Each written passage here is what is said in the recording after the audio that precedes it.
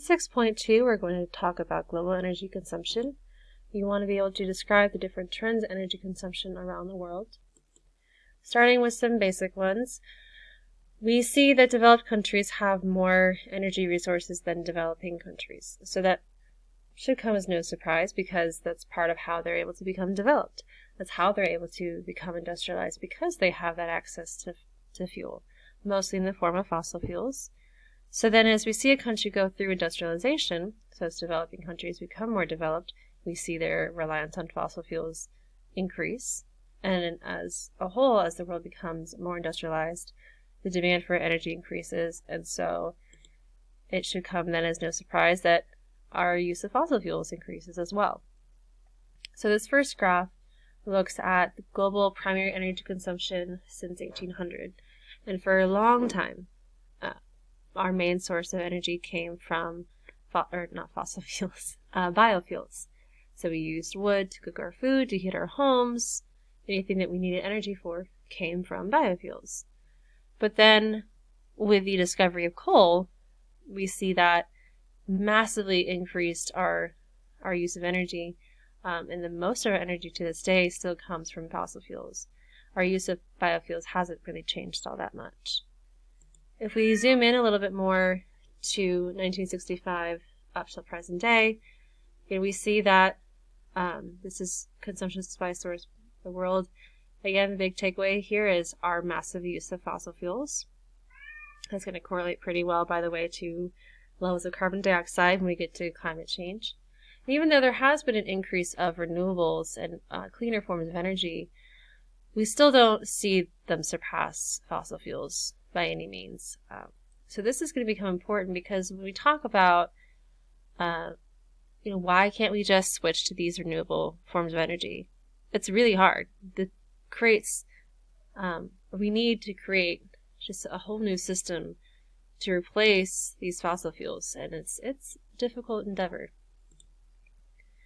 And then we'll zoom in once more, looking at just the United States. Again, we see same trend. Most of our energy comes from fossil fuels. Within renewable energy, most of it, or the biggest part of it, is hydroelectric, followed by various forms of biomass, and then wind power. Solar and geothermal don't really make up that much. But again, it is increasing. So next I want to talk about what determines those choices. When we talk more about each source individually, I'll go into more specific examples, but one really big thing will always be cost. How much does it take to build and operate versus how much energy is then actually created? How much can be sold? And if it's not positive, or if it doesn't create as much revenue as other resources or other sources of energy, it's going to be really hard to get that going. And also, it's important to note that the same fuel or the same energy source is not going to cost the same worldwide. It depends on availability, regulations, all sorts of things that determine the cost of the building and the operating that have to be considered as well. So a couple of examples of that. Solar is more likely to cost less at places near the equator, where the sunlight is more direct, and then they get more solar energy, and they can sell that more. We also see that the cost of fossil fuels varies a lot, just based on the quality of the fuel, how easy it is to extract from the earth, and then the availability of that fossil fuel. This graph has a lot going on. So I'll walk you through each part before talking about some of the conclusions. So first thing it shows is the different sources of energy. So biomass, geothermal, hydropower, 2 different types of solar power, and then 2 different types of wind power. It shows the weighted average, this line right here, and then it also shows the variation of cost from the cheapest to the most expensive. And then it also shows that in comparison to fossil fuels, the cheapest and the most expensive that fossil fuels can be. Now we see a lot of variation, especially in things like hydropower and solar power, as far as where it's cheap and where it's expensive. And that, again, comes down to availability. But an important thing to see is that for the most part, these are all pretty cost competitive with fossil fuels. And again, that looks at how much energy is created and how much it costs to build. For the most part, it's all kind of about the same. That being said, not always. We see solar power, still there's a lot of variation in solar power, although the weighted average has come down a lot, and it continues to decrease as we get better technology. There are some things that are increasing in cost marginally, but still. For instance, like hydropower. So hydropower, might be becoming more expensive because all the major rivers have been dammed. And so it's more expensive to build a hydropower plant because, again, there's only so many places that we can put a dam. But I just thought that was interesting to consider.